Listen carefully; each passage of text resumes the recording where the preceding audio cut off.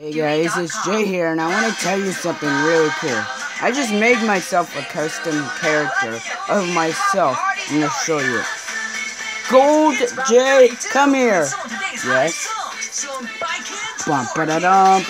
Gold Jay. If you want to know how I made it, I'm going to show you. I used that gold marker to make this hair was actually from the Lego Star Wars set with Han Solo, the original J face, the sensitive body part.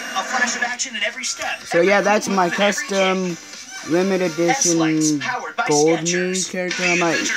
That the people who made it, if they're making a new Ninjago game, they might use this for the limited edition character, because I would like that. I would much appreciate a gold version of myself in the new Ninjago game. I really wish they would do that. I hope they can do it. Anyway, like and subscribe my channel, and more vids will be coming your way. Peace out, everyone, and like and subscribe. Peace!